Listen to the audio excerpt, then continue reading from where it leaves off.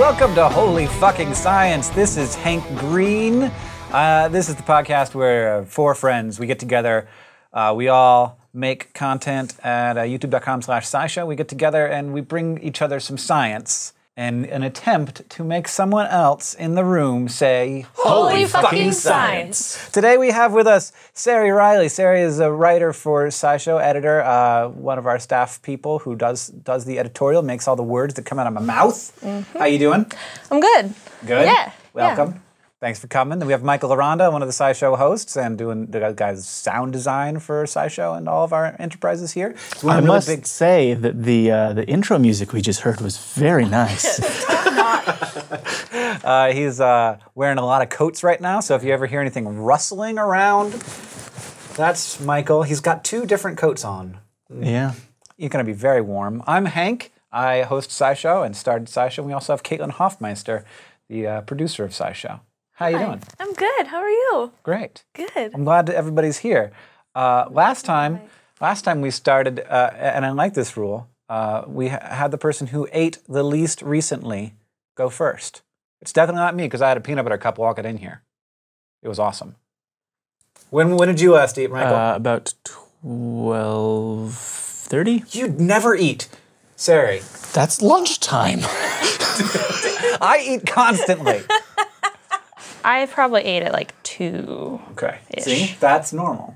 It was a small snack. I also ate, I think, at 12:30. Okay. It was before 1. Well, I'm going to let Caitlin go first because you went first last time. You were here. Is that true? Yeah. Yeah. Okay, cool. What do you got for us? Our theme today is physics. Yeah, because you had physics. a physics idea that you wanted to talk about, which we don't know what it is. I defined the theme entirely by the cool thing I read on the internet. That's awesome. That's how I navigate my life. So yeah. But I love is not the right word, but I'm fascinated by the Manhattan Project. Sure, yeah. And I feel like if we're going to talk about physics, we should talk about like nuclear explosions. Mm-hmm. But what is so cool and terrifying and horrible and amazing about the Manhattan Project is not uranium, which little boy, that bomb was uranium, but plutonium is the one that they actually had to test and like figure out. Uranium, they like had a good handle on it. They made this one bomb. They're like, that'll work. We don't even have to test it. But plutonium's like. But they were like, we don't have enough. We want a different way to make bombs. Yeah, just and we want a scarier, weirder one. Yeah, and Okay. so, and to me, that's how I see. The one that Doc Brown was trying to get in the parking lot when he was shot by the Syrians. I think so. Wasn't I was just gonna say Libyans. I was like, Sorry. man, that movie really saw into the future. They're like blaming things Thanks, on Lou. Syrians. Lou's shouting from the back. He's on camera. He's like, it's the Libyans. Just to be clear. Yeah. So yeah, plutonium makes sci-fi happen. It It's makes what terrifying. happen? Sci-fi. Okay. Right. And so I want to talk about plutonium and the demon core, which is the scariest thing ever. It's and just a lump of metal. Yes, it's a lump of metal, and like that. So obviously, an atomic bomb works because a chain reaction is set off and is sustainable. Like with uranium, like they shoot uranium at more uranium, and that does it. But with plutonium, it's like, I guess this is the same. Plutonium, it's just like, it's 5%, it's like 95% on its way to being critical mass, where it can Just do it all on its own. Do it all on its own. And then it's like, all the experiments that are done are figuring out how close you can get to that and where you can get to that like trigger point where it hits critical mass. And so the demon core this is something that was going to be in the third atom bomb that ended World War II. But Japan was like surrendered, and then they didn't drop another bomb. But the works of that next potential bomb still went on to kill people. And so after World War II ended. So after the World War II ended, there's this bomb that they ended up not using, but it still killed people? Yes, because they were still doing experiments. Like, these people still had jobs, and they were trying to... So they were working on it preparing it, and then they were going to drop it on August 19th, 1945, but then Japan surrendered on August 15th. I didn't realize that it was actually going to be a thing that was going to get used. 4 days. Yeah. Wow. So they were still working on it, and then they continued to like experiment with it because they were like, I don't know why, but they were like, well, we got this thing. Let's figure it out. It cost a lot of money to make. Yes, but then it cost so. There's like haunting pictures of the two physicists who died pretty quickly. But so it's called the Demon Core because 2 accidents happened. And the first one was August 21st, 1945, when Harry Daghlian, I'm not sure how to pronounce his name, he was 24. Yeah, you forget how young all these scientists were. So young. Yeah. What he was doing is he was arranging neutron reflectors and experimenting with those and figuring out how close they could get. But he had it set up, but and they're these tungsten carbide bricks, and you move them around manually. And so he accidentally dropped one for a fraction of a second and set it off, pulled it off, and I wanted to this is audio, but I wanted to hand you something, Michael, and then you could go like that. Just tap it. Yeah, it's just it's like drop you do it, something pick it right that back fast. Yeah. And that was enough radiation poisoning. To the thing that was blocking the radiation? No, or it set off It set off a chain reaction. It set off the chain reaction, and he pulled it off and stopped it. Oh. And so he got enough radiation in that fraction of a second that he got acute radiation poisoning and died.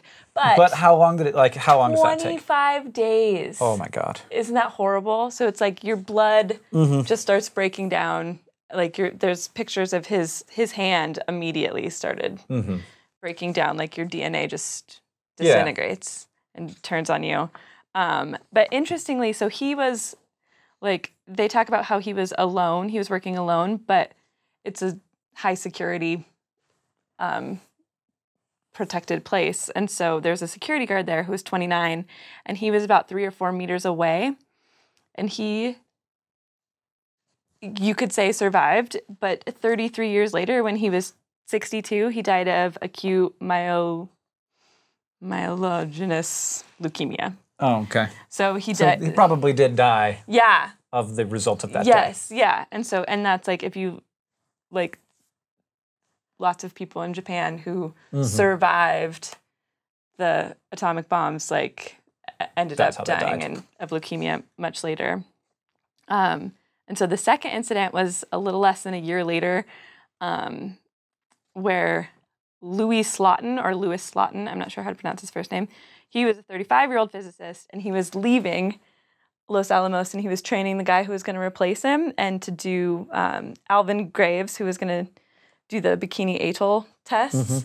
Bikini Atoll tests. Whatever. And so, but Louis Slotin was kind of wild card, and he had this trick of it was the same core, and you had to manually place half spheres of beryllium around it to use as neutron reflectors instead of the tungsten carbide. And so he had this trick, and if it closed completely, it would set off the chain reaction. So and you had to do it by hand, but he would use a screwdriver to get it as close as possible.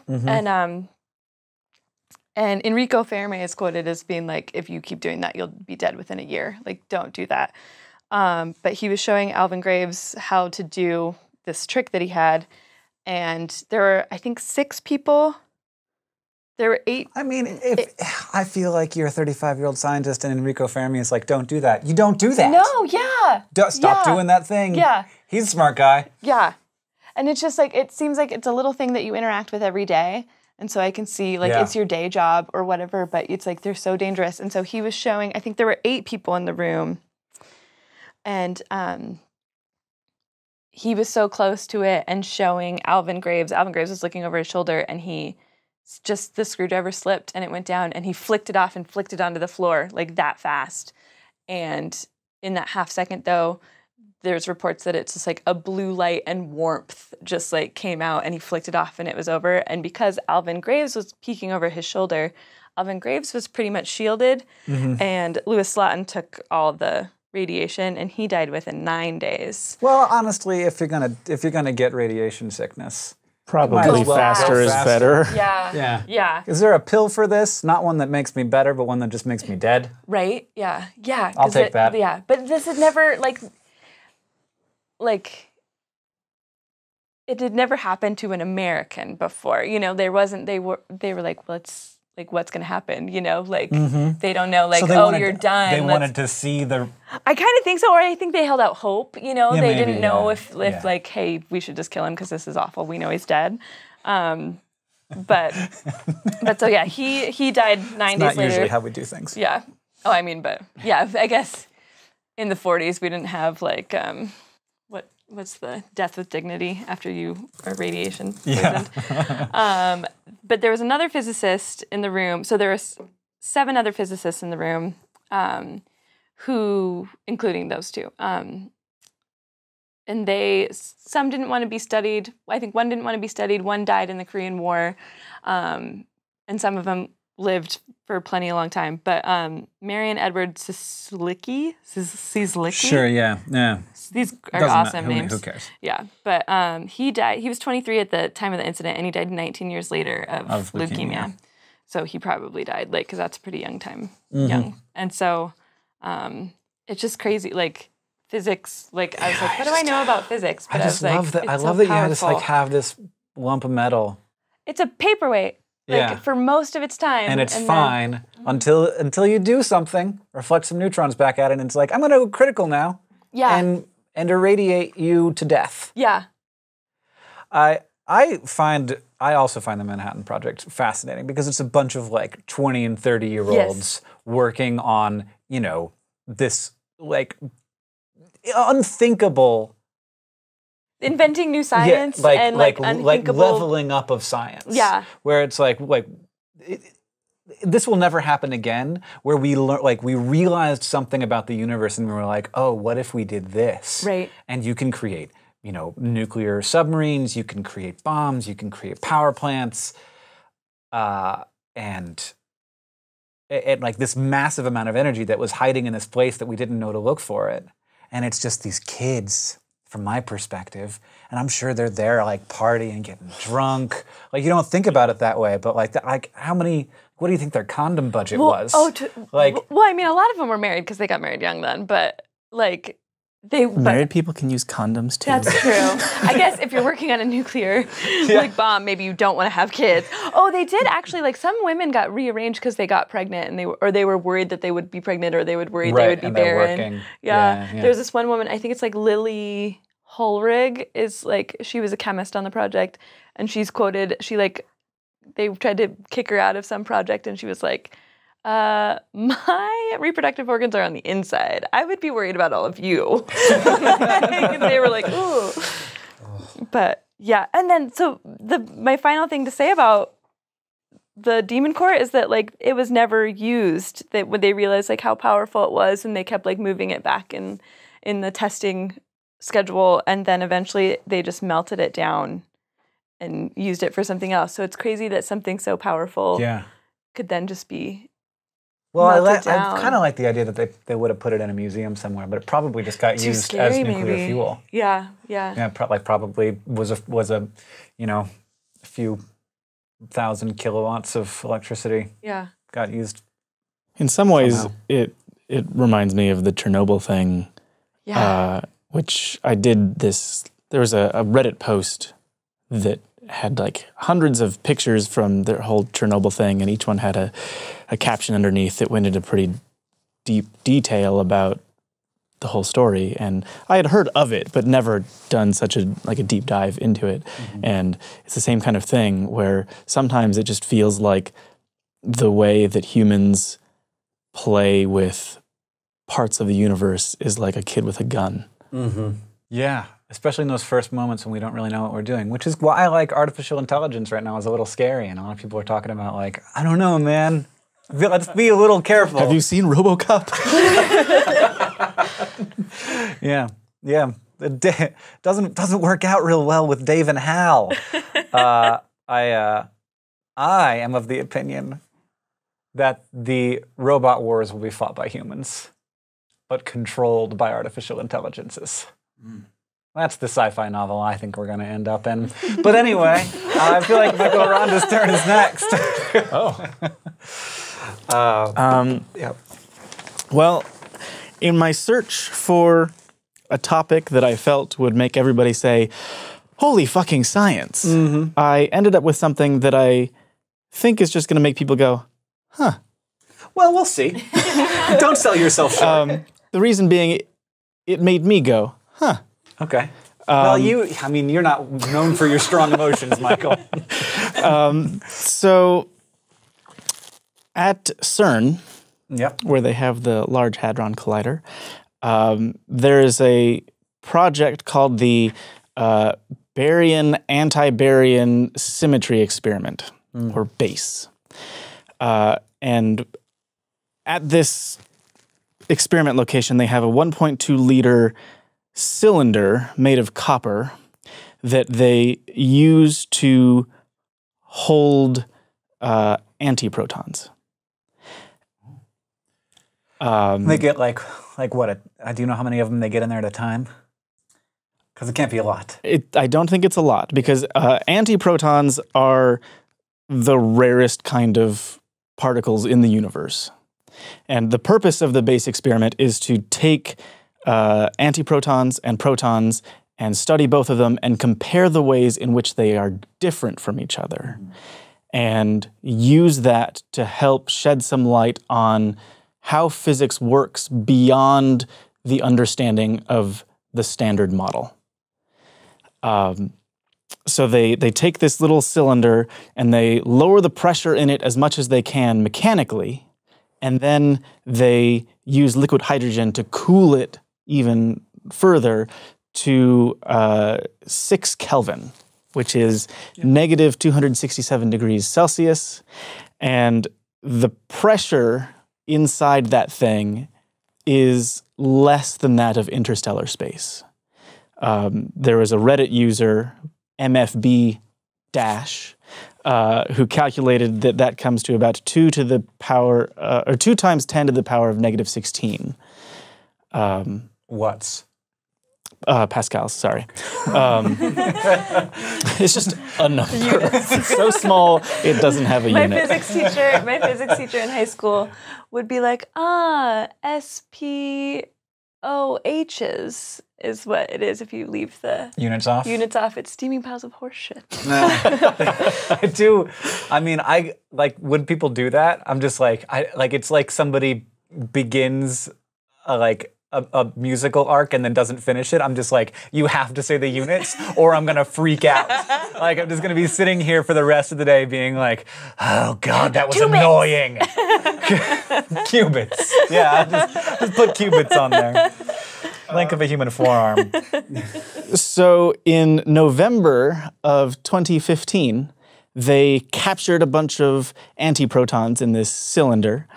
And then as of last November, so in 2016 sometime, they set a couple records. One for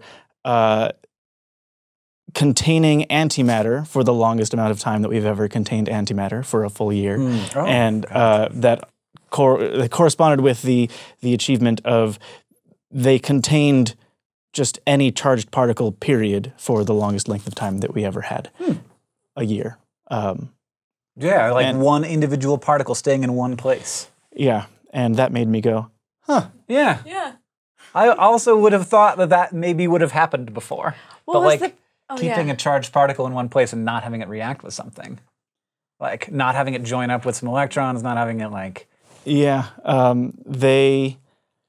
there was a discussion on one of the articles that I was reading about it where someone was asking, like, how long could a antiproton last? Like, if you just left it in the container forever. And they said that if an antiproton lasts the same amount of time that a regular proton can, then we're talking, like, as long as the containment unit stays powered, trillions of billions of years. Yeah.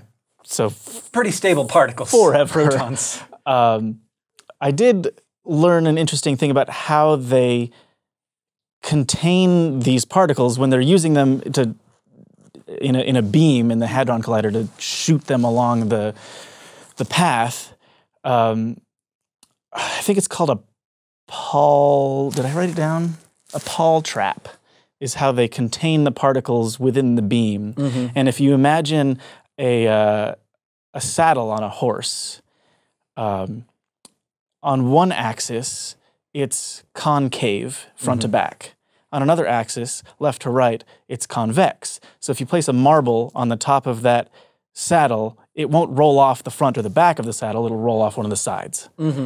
So this Paul trap uses a magnetic field to form that sort of shape around the proton that they're, or whatever particle that they're trying to keep in one place, and then that field, like if you imagine the saddle spinning, it spins around that particle. If it spins too slowly, it'll still just roll off the sides, and if it spins too quickly, the particle can sort of like catch on the saddle and get flung out. But at just the right speed, it keeps it contained within that concave part of the field.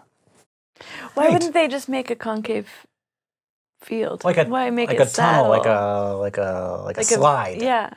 At a water park. I don't know. I'm sure there's good reasons. Probably. I'm not a nuclear physicist. Yeah, proton rodeo rules. Proton rodeo. Yeah. Maybe it's like easier to make the magnetic field in a saddle shape. I don't know enough about like this is like magic to me in my brain because I like want physical something, but the idea that you can just like magnetism and like let's just spin it like an object. Fucking magnets. How do they work? They're just gonna go. I know that they can use both magnetic or electric fields to do this kind of harnessing of particles. And the kind of trap that they use in that cylinder thing I was talking about, they have to use both kinds. There's a magnetic field that's, I don't remember which direction's which, but one of them is holding the particles in from side to side, and the other kind of field is holding them in from going out the tops of this cylinder.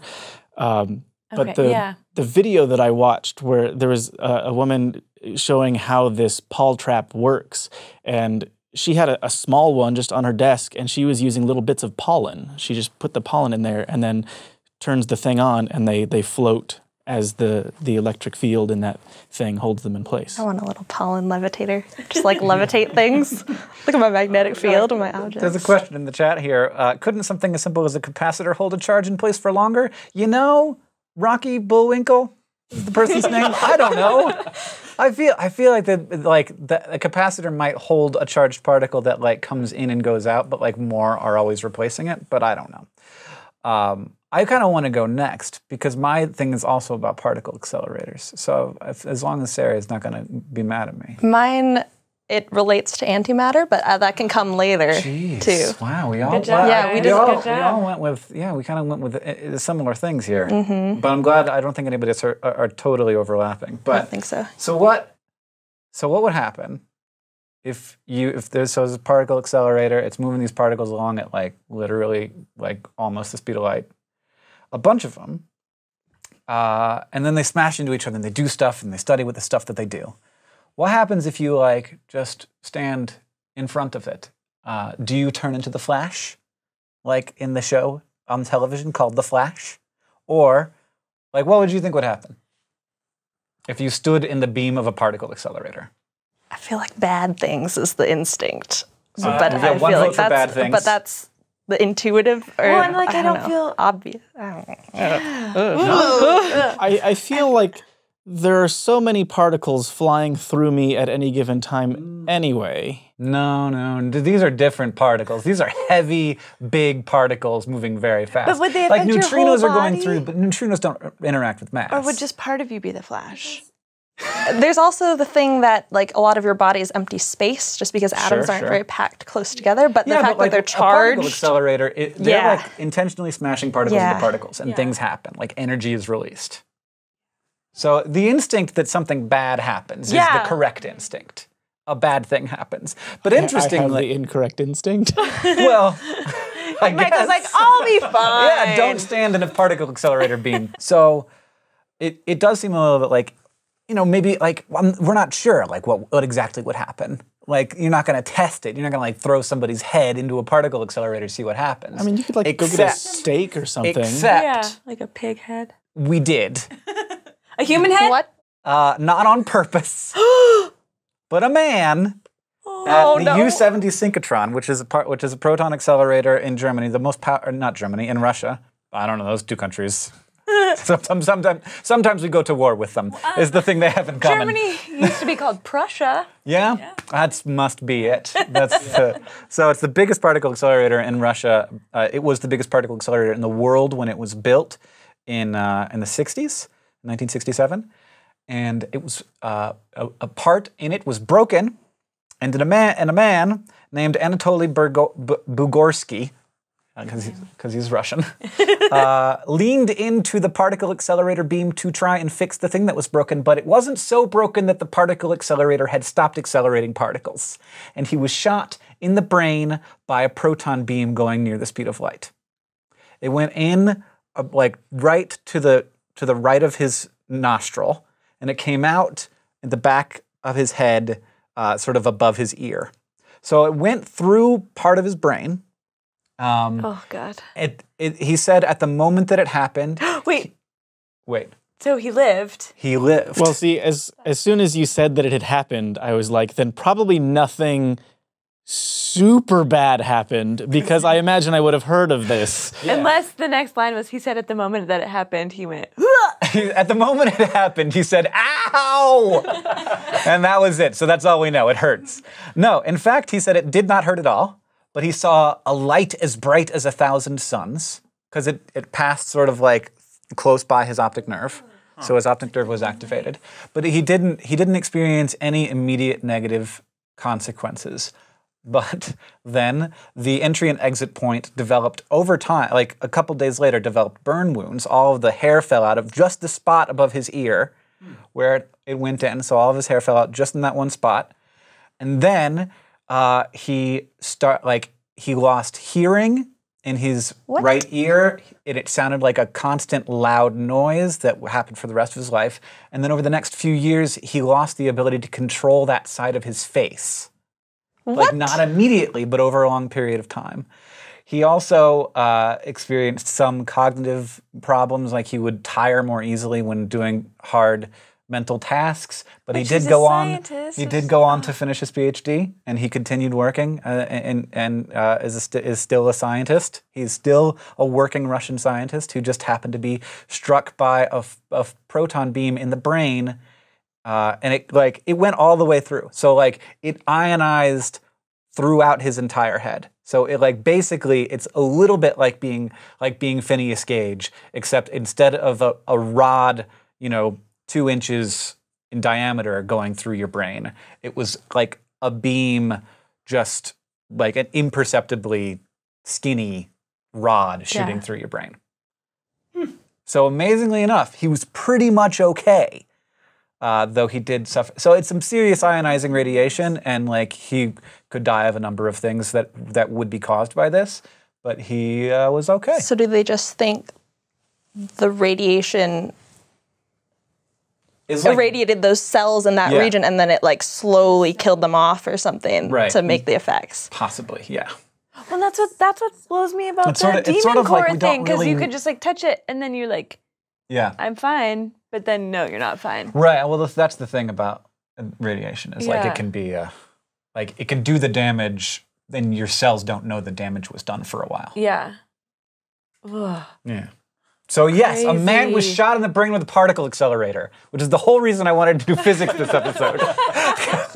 Part of me was hoping, not for his sake, that his brain would turn to mush or something like that. Like goop, gelatinized. Just inside out purple. Something. Oh yeah, that's you got hit with. I feel like that would be a good sci-fi, fake science thing. It's bzz, proton beam, just your goop. It's sort of amazing that we know. Yeah. But don't do that. No. If you ever have the opportunity to get shot in the brain with a particle accelerator, don't. Well, and it's interesting because it's brain. So I wonder if he had stuck his hand. Do you think? I was just thinking the same thing because a lot of the brain can't repair itself the same way that like skin can. Right. Well, immediately, like he also like had blood vessel damage, so like his face got really swelled up, and he like looked really weird. There's actually a picture of him somewhere. Where is it? Goopy and purple. Yeah. So there's this picture of him, and you could like see the burn on his scalp, and then so if you want to Google this, you could just Google.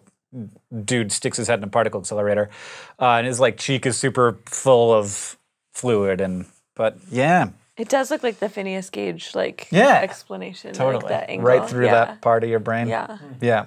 So it did a bunch of damage, but he's still okay. alive. Wow. Yeah. So, like administratively at this location, were they like? Maybe we should. Maybe there should be some safety protocols going on. They had to change their calendar like 0 days, and somebody like stuck their head in front of them. Yeah, that's never a good day. Bugorsky continued to work in science and held the post of coordinator of physics experiments because the Soviet Union's policy of maintaining secrecy on nuclear power-related issues. He didn't speak about the accident for over a decade. He continued going to the Moscow Radiation Clinic twice a year for examinations and to meet with other nuclear accident victims.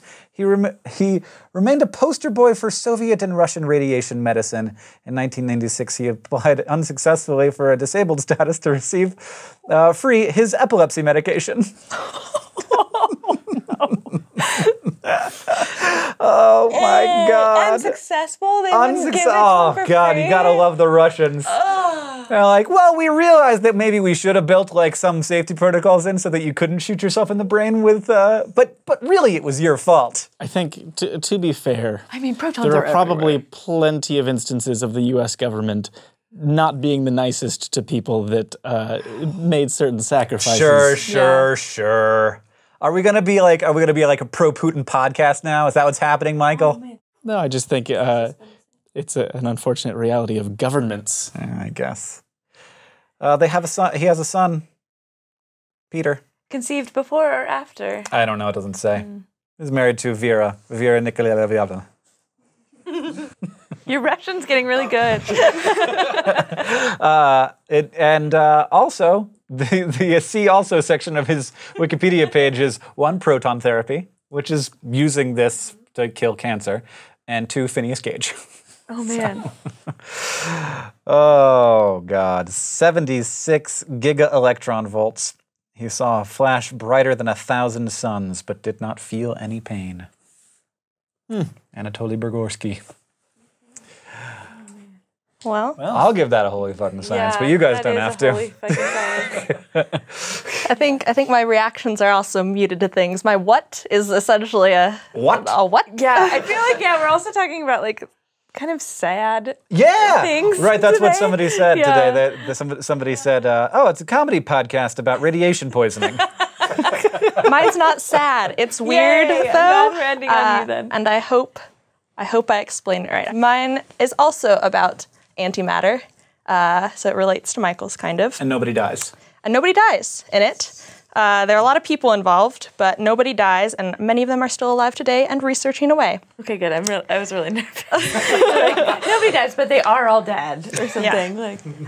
So it's really easy for people to think of matter and antimatter as opposites. Like that's how a lot of people do. For every regular hydrogen atom, which is an electron bound to a proton, there's an antihydrogen atom, which is a anti-electron, which we call positrons, bound to an antiproton.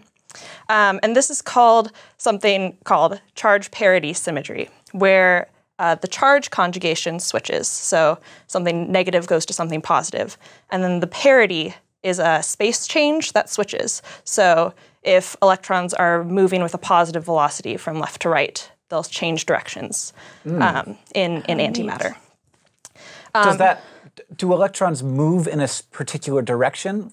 Do they have a preference? I don't know enough about it. I think the electron cloud model is like they jump around randomly, but I think they have some velocity that can be described with the direction. This is a weird thing about subatomic particles. Yeah, and photons too. There's a lot of weird subatomic particles in here. And I how do you have direction if you are also just a statistical probability? I'm leaving. Yeah, That's sort of how I feel about about quantum mechanics.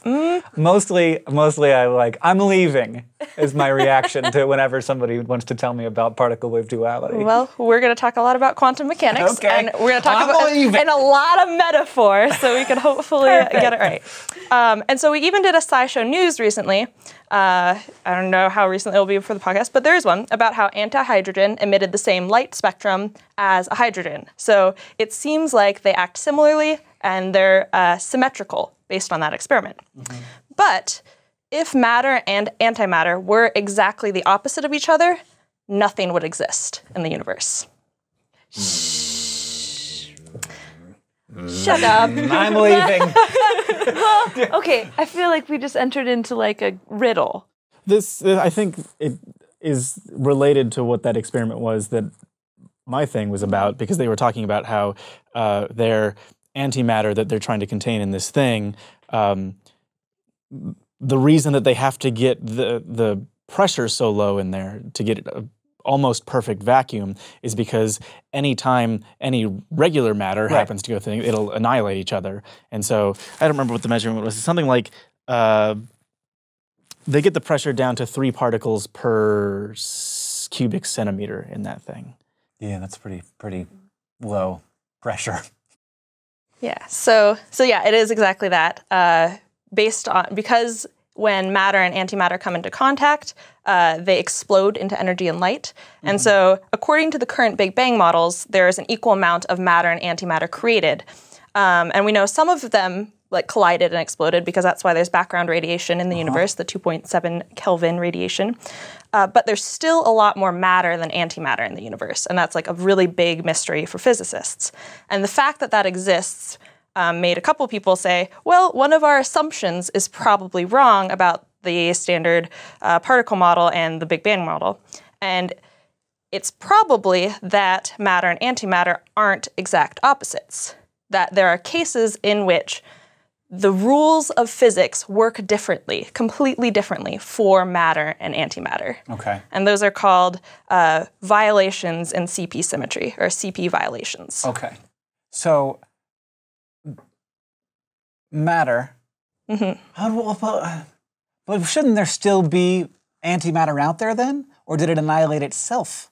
You just keep talking. Yeah, Why am I talking? we'll circle back around. Okay. So this is the way she explained CP violation to me.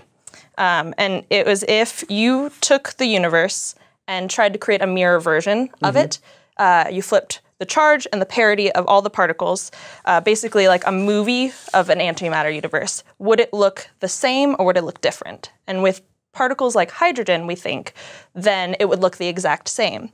But there are some instances, like in 1964, they found the first instances of this. It's kaons or K-mesons, which are a quark and an antiquark combined. That's that particle. They decay in different ways such that CP violate. So if you reversed it, if you created an opposite version of them and played the movie of the universe, it would be different than if you just like played it in our reality, where everything's normal. Because of the way they break apart and they create matter and antimatter and they fly in weird directions.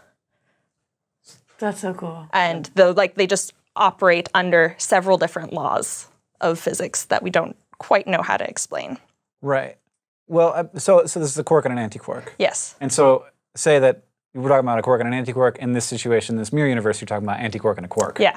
But like of the opposite kind. Yeah, but of the opposite kind. I think it's like a strange quark and a down quark or something like that. Okay. And then if you swap those, then they'll like fly in different directions. And they found more kind of instances of this where it's like there's this one very particular particle, like a B meson, I think, is another one, where it flies apart in a slightly different way because it's made of matter and antimatter.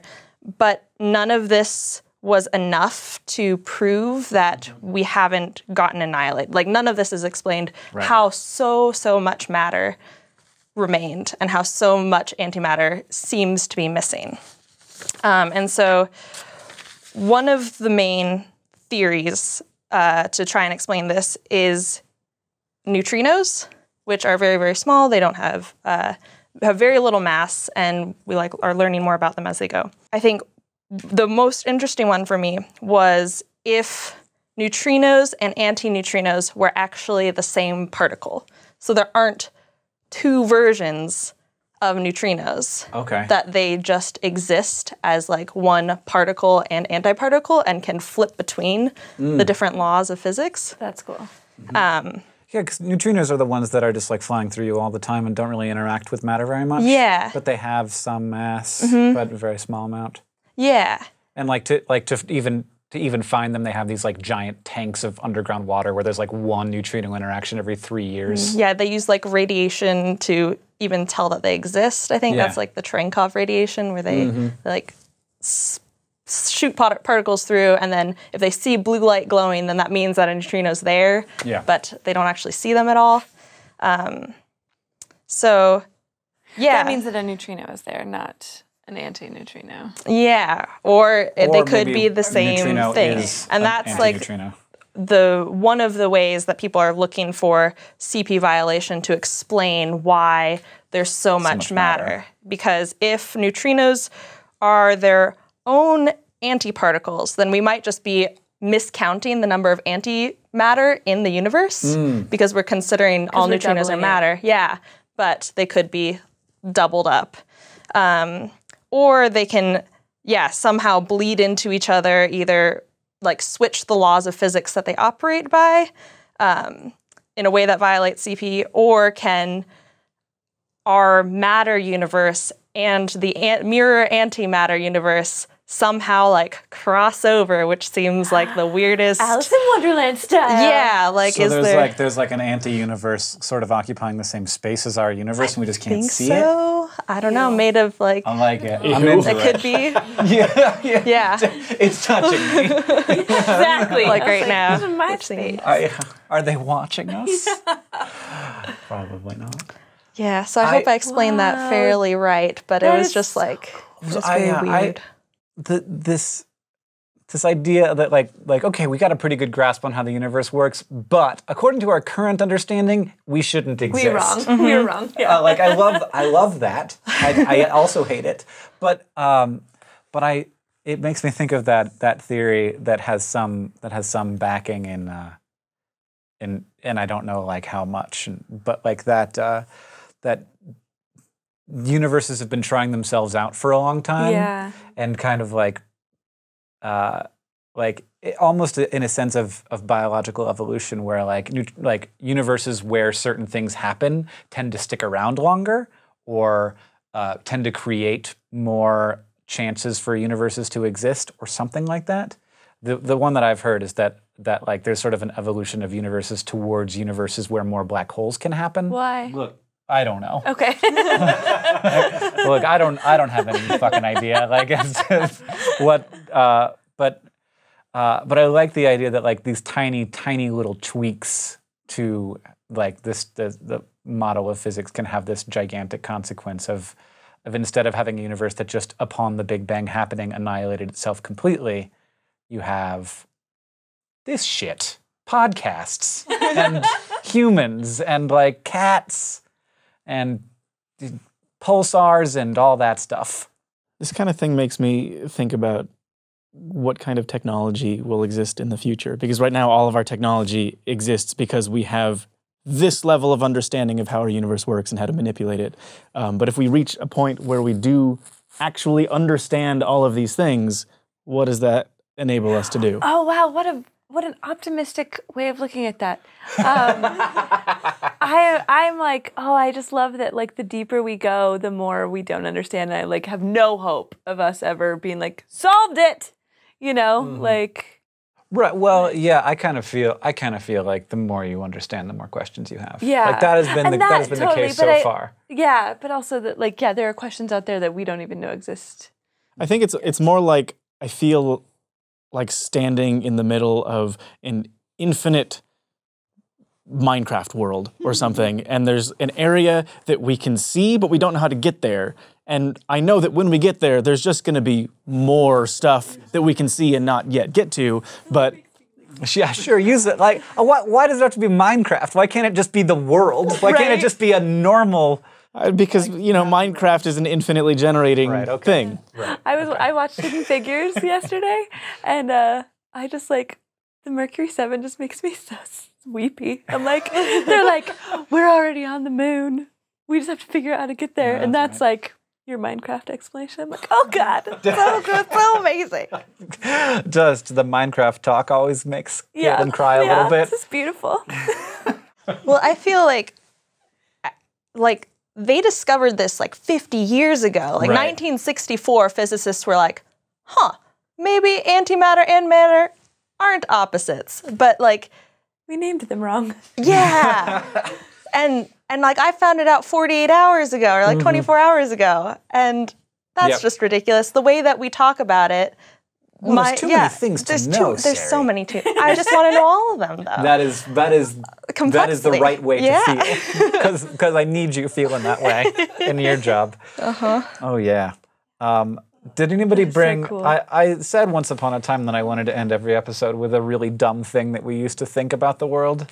We used to think that antimatter was the opposite of matter. I don't think that's ridiculous. That's so dumb. It does look as if it is that way. It is apparently it's that way with hydrogens, but not with their component quark parts. Kind of. Possibly. I've got one. Yeah. Okay. I didn't do my homework for that. There was so it's always going to be Aristotle with me, but so there was a belief in Aristotle's time that Aristotle subscribed to, that unlike most fishes... Have I told you this before? It's commonly, like, they are pretty sure that Aristotle had a lisp. And so I always, whenever anybody talks about Aristotle, I imagine them saying Aristotle, and that, like, they're saying, like, this is a belief that Aristotle subscribed to, and I just get so excited, and so sorry. That's why I'm just like, subscribe. Oh my goodness. Okay, sorry. Go ahead. So Aristotle... Yes, please continue. He thought that most fish are just like normal animals, where they have sex and they have babies. And he would describe the way that they had sex inaccurately, basically saying that they did it like dogs, which is just like, have you never seen a fish fuck? Like, obviously not. Like Ceri and I are like acting out of their hands. Like, where is what's happening? But that is how he described it. But eels, wait for it, hatch. They do not procreate like normal animals. They hatch from the bowels of the earth. And the bowels of the earth are earthworms. So he thought that earthworms were just the earth's intestines, and that when they grew up, they became eels. It's just like, where? Right? Where did that come from? You were physically observing the world, doing plenty of fine stuff. Yeah. Fine observations, writing it down, but...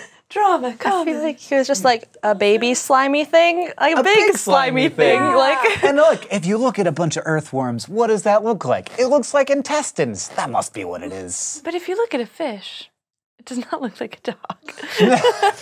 but I don't know. I don't know what he meant. Oh, is there a dogfish, or is that a thing from Commander Keen? A dogfish is a shark.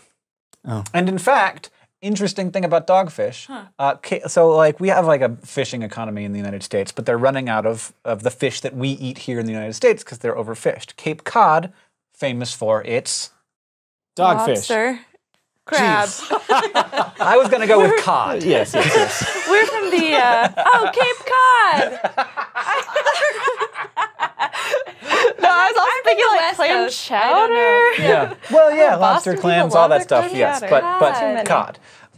We're out of cod, though. No but idea. they catch a bunch of dogfish there, but we don't eat dogfish in America. So they catch all these dogfish, and then they have to ship them to like Japan and Europe, where they have like where dogfish is part of the cuisine, instead of them like just eating them here. So they used to just throw them away. They used to like literally like already dead fish. They'd be like, eh. Yeah. But now they don't catch anything else anymore. So they got to use they got to sell the dogfish. We should go. But we into started a dog, we should particularly in college cafeterias. They've started serving dogfish because it you can't really tell. Yeah. And it's like, oh, there's a fish dish at the cafeteria today. Let's eat that. What is it? They're like, they got to just call it something besides dogfish because that doesn't sound good. They should call it Cape Cod. Cape Cod cod? Cape Cod dogfish, but it's like, we have the Cape Cod today. And then people will be like, oh, it's cod. Or they'll be like me and they'll think it's a lobster. Oh, God. All right, well, thank you all for joining us here on Holy Fucking Science. Is that the end? Yeah, I guess so. Thank you to all of our Patreon patrons, especially the ones that came to hang out with us during this live taping of Holy Fucking Science. Thank you to my guests, and thank you to you at home for listening and subscribing. I love you all. Except for Aristotle.